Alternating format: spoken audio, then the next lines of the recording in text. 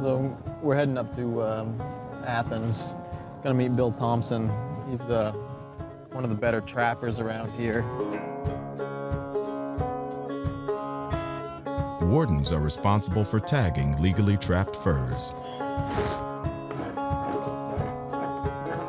This is Bill and his workshop.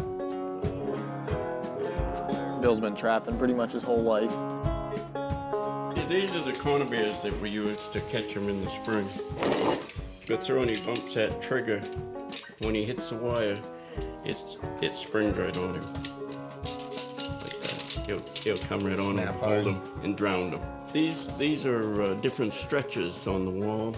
Coyote are the big ones. Any of these furs going in and out of the state, moving around the country, need to have a CITES tag.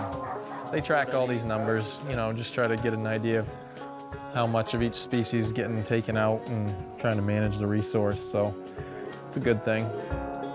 What was your total tally, Bill, for beaver? Roughly 300. Yeah.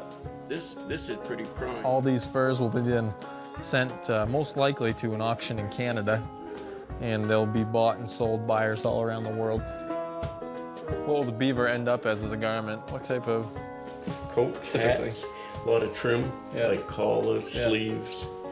The trim trade is really big now. People don't want to wear all fur, but they'll wear part of the fur. Right.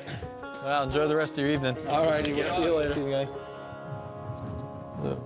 Always going to learn something probably at Bill Thompson's up.